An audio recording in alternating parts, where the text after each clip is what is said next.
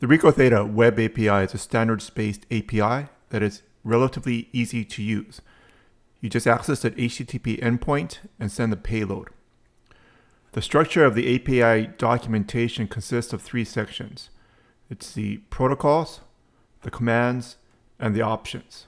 The problem I often face is that there's 8 protocols, 27 commands, and 52 options. And the options are strung together, such that you may want to set the shutter delay, or the ISO, or other options all at the same time. As the number of buttons on the mobile app increases and the number of screens to display the data, the state of the application becomes increasingly more difficult to manage. For this build, I'm going to use the state management provider package to manage the state to get the information from the button press, then to the camera and back to the screen and to different screens.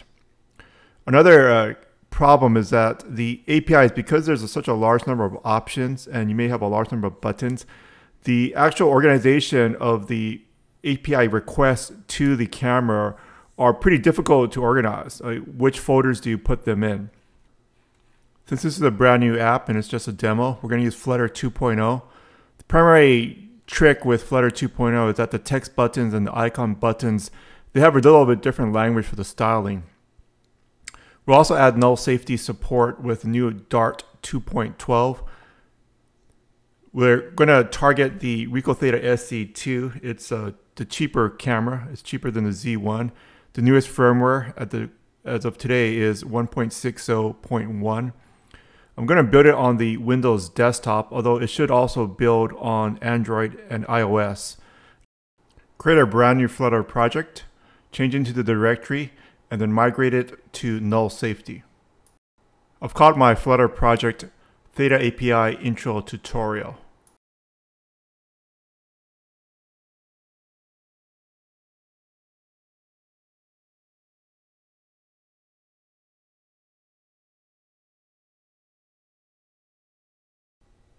Add provider for state management.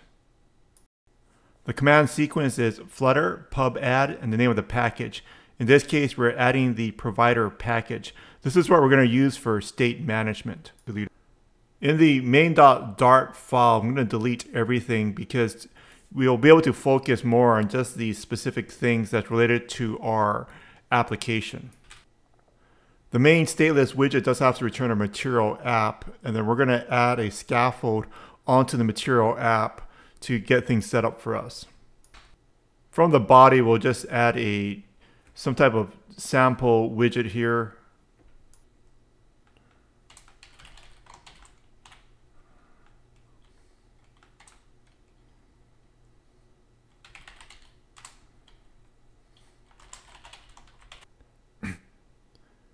Just to make sure the app can run and we've got something going on the screen, let's just run it and make sure a piece of text does come up. So I'm going to put the GUI screens and the individual portions of the screen in this section called GUI sections. So I'll drop both the stuff like the home screen as well as the bottom window portions into this subfolder. Right under lib, you got the GUI sections, and then within there, create a file, home screen, and that will be the main screen that the app will point to. So stateless widget, just call it home screen, and then you'll have to import material.dart.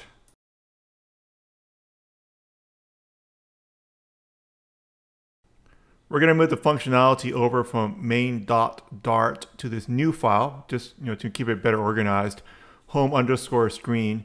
So we'll just copy the stuff over that's within the scaffold and then drop it over into our new file here.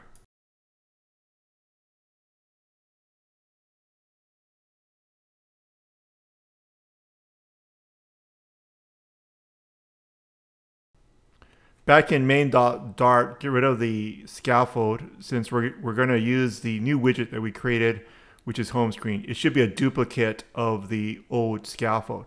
It's just a better way to organize it for us. At this stage, the functionality should be identical. All we've accomplished with this step is to break out the home screen into a separate file and we place that into a subfolder, GUI_sections. We're going to wrap this within a column because there's going to be the top and the bottom portions of the screen. On the top portion, I'm envisioning a role. There may be several buttons there to take some action with the camera. And the bottom portion is going to be a response window. I'm using a text widget instead of a text button at the moment just to get the placement going. To control how the screen is split, I'm going to wrap each of the top and bottom portions of the screen in an expanded widget. The way to control how much space is given to each expanded widget is with flex. So if you just set the flex equal, so the top and bottom, any number, right? So it's in a ratio. If you set both the flex on the top to 2 and the bottom to 2, the top bottom portion of the screen will be equal. Just to get the text placement, we'll put a text widget on there so we can see the placement on the screen to be scrollable. So I want to make the bottom portion scrollable, so we'll eventually wrap it in a single child scroll view. And then we'll wrap a container around the single child scroll view. Wrap a container around the single child scroll view. Set the width to double infinity, add some color. We're next going to test the scrollability of the window by creating a sample file with some dummy text in here. So just create a file, in this case test_text.dart, create a simple string variable, and we're going to import this string variable into the main file on the home screen so we can make sure that the bottom window does scroll. I'm going to go to the site Lorem Ipsum, you can just search for it on Google, and copy standard dummy text here, Lorem Ipsum. So just copy it from someplace. It could be any type of text, right? We'll just get a long piece of text that's obviously not the actual result, so you don't get confused. And then import it into the main home screen. So it's just the name of the file for the import. Once you import the name of the file, you can then access the variable that exists in that file. In the lower panel, which is the second of the two expanded widgets that we're using, right now it says response goes here. We're just going to substitute the variable that we created in the other file, text_text.dart, and place that name of that variable right there, and that should import that longer text string that we just pasted in. It's appearing in the window. Unfortunately, it's not long enough, so I'm going to increase the font size to actually just test the scrollability of that. So to add or increase the font size of a text widget, it's style, and the widget that you pass style is text style, and within there, then you can add your font size. I'll set it to 30 a point. It scrolls. Now that we have the bottom portion scrolling, and that will be for the response that we're going to get from the HTTP request, let's work a little bit on the top portion. Wrap the pieces of text in a row because it's going to be a row of buttons shortly. And then we'll set the main axis alignment to space evenly so that the buttons will automatically space themselves apart. We're just going to template it out with pieces of text, these text widgets here, but we'll convert it over into text buttons so that we can start the process of adding the request over to the API commands. Fortunately, the text and the text buttons takes the same space on the screen. So we now have a info button that we can click, but there's no action because there's nothing within the curly brackets right now. It's a little difficult to see it, so I'm going to increase the font size of the text button, the text inside of the text button. And you can just go to the child, the text widget, do the same thing for the style, text style, and then within there you can apply the font size. So I'm going to set it to 20 just to make it a little easier to read. The primary objective of this portion of the tutorial is actually to put some of the functionality into a Dart package. The Dart package system is basically creating a library for your specific application. The library will add additional organizational capabilities. In the main folder of your project, create a subfolder called Packages. Change into Packages and then run the specific Flutter command. Flutter create -- template equals package. This will create a set of package files for you. I'm going to call my package THETA_connection. This package will be private, specific to my own application. I'm going to keep the package within the project. Make sure you go into the package directory and run the null-safety migration command again. After migrating the package to null-safety, go into the automatically generated lib folder, go into the THETA connection, delete the default class that was created, also go into test and delete the class there that was created. We won't be running the tests in this tutorial. The THETA_connection.dart file is now blank, but we're going to connect it to a bunch of different folders and files within those folders. I'm going to loosely structure the directory structure around how the documentation, the API documentation is structured. Make sure that you are in the lib folder of the package directory, not the project directory. There are now 2 lib folders on your project. Make sure that you are in the lib folder of the package, not the project. Within there, create the specific folders that we're going to store it. So it's commands, set options, it's get options. We'll also create one for protocols, and for the connection commands, we'll create a subfolder called common. The rest of the API requests will use the same common connection method. The first subfolder we're going to work with is the protocols subfolder. Eventually we'll create the info and state requests here. Initially I'll just create something called test_hello.dart to test to see whether the library itself works. Inside of the new file, you need to tell it that it's part of this THETA_connection.dart file here. Part of are Dart keywords. So that's the command, part of, and then it's the file name. There's no import parameters in these files. The imports are only in the THETA_connection.dart. Here you create your methods that you want. Before sending out an HTTP command to pull data from the network, we're just going to create a simple hello world type of test function here. This completes the function. With the function completed, we now need to set up a linkage between the new file, the method that we created, and the THETA_connection.dart. The syntax is straightforward. Instead of part of, it's just part, and then it's the name of the file. THETA_connection is the name of our package, and that is a central point at which we have to link the rest of the files. After putting the linkage to the file, this completes the configuration of the library. You next need to go into the project area. We're going to edit the pubspec.yaml file of the main project. It's the top level directory of your project. There are 2 pubspec.yaml files on your project. Make sure you are editing the one that is higher up. Make sure the packages folder is closed on your directory tree. In the pubspec.yaml file of your project, add the new library. So the name of the package you just created is THETA_connection. So we're going to add that in right below the rest of the packages that we're using. Then indent 2 spaces and then add the path of where that package is in your project. The package path is packages, then THETA_connection. Run flutter pub get again if it doesn't run automatically, then test it out. There should be no errors. The error in my console is because I needed to run the Dart migrate command again. Then let's get the output from the hello function and print it out to the console.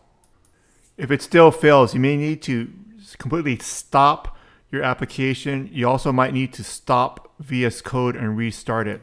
Sometimes these errors occur because you have to migrate some of the functionality from one portion of the app into the library. After restart, pressing the info button. The library works great. Fantastic. Congratulations. Fantastic. The library is working. We can now go back to the library or the package and start adding some additional commands to it. Let's do it. Right, before connecting it to the camera, we're going to use the HTTP package and pull some fake REST API data. So there's a number of these free REST API testing services. I'm going to use this one JSON placeholder. You can use whichever one you want to. We'll just set up an HTTP connection within our package, and we'll grab this endpoint here and use the information from the endpoint to test the functionality of our next button. So in order to get the API endpoint, we're going to use the HTTP package. We're going to have to import it into the theta_connection.dart file. The HTTP package must be in your pubspec.yaml for the package. Make sure you add the HTTP dependency in the pubspec.yaml file of the package. Once again, remember you have two pubspec.yaml files within your project. You need to be editing the one that's within the package. Then after you edit pubspec.yaml, you need to run flutter pub get again if it doesn't run automatically. Within theta_connection.dart, I'm going to import it as HTTP.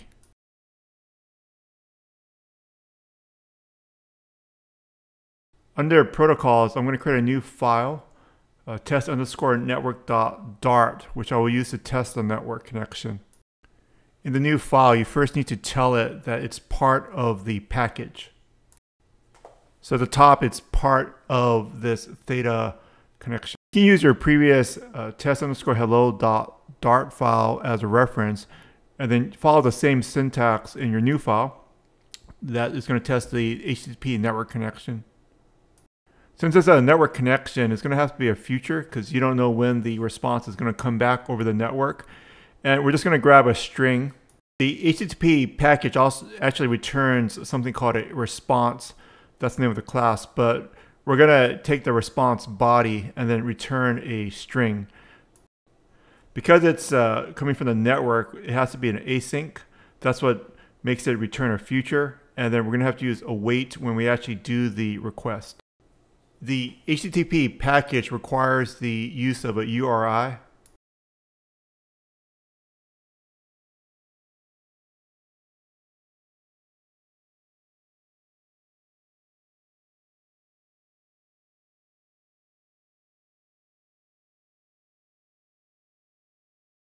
The test connection is a HTTP GET. It's not a POST. So we're going to use the HTTP package, http.get, and then pass it the URI. It's a future, so make sure you use await.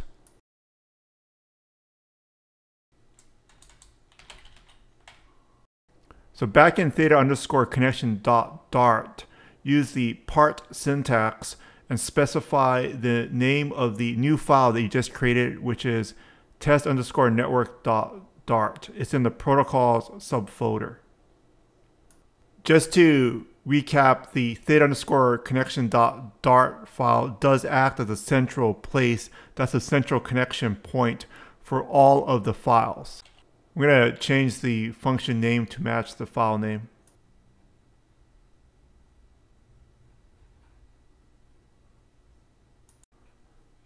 Back on the home screen, create another button that will access the new function that we just created.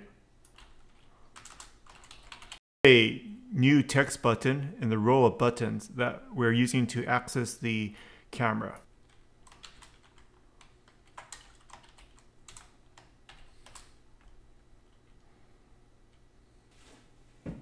Similar to the first test, we're going to have a response, but instead of just a string, we're going to pull the future because we're pulling a HTTP command over from the library that we just created. So we'll need to make this async and use await because it is a future. We can first just put the text in so that we can actually see the button and then go back and deal with the network. Since this is just testing the HTTP package with the network, let's just call it a test network. It's testing the internet network and pulling it from the internet.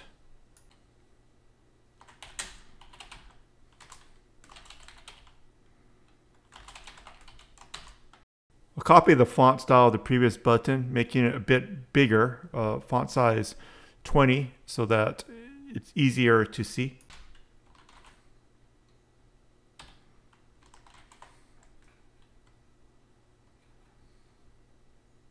Go back to the callback function and let's print out the response. As I mentioned earlier, you have to use async and await because the response is a future. After you grabbed that string, you can then test it out and hopefully we'll get the response back from the network. And there it is.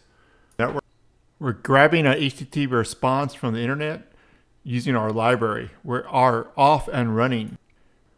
Congratulations on creating a custom package for your network connections. We are off and running here. Let's just change the name of the button to hello to more easily reflect like what it's actually coming back. Fantastic. And I'm just itching to put more of these API requests into our library now.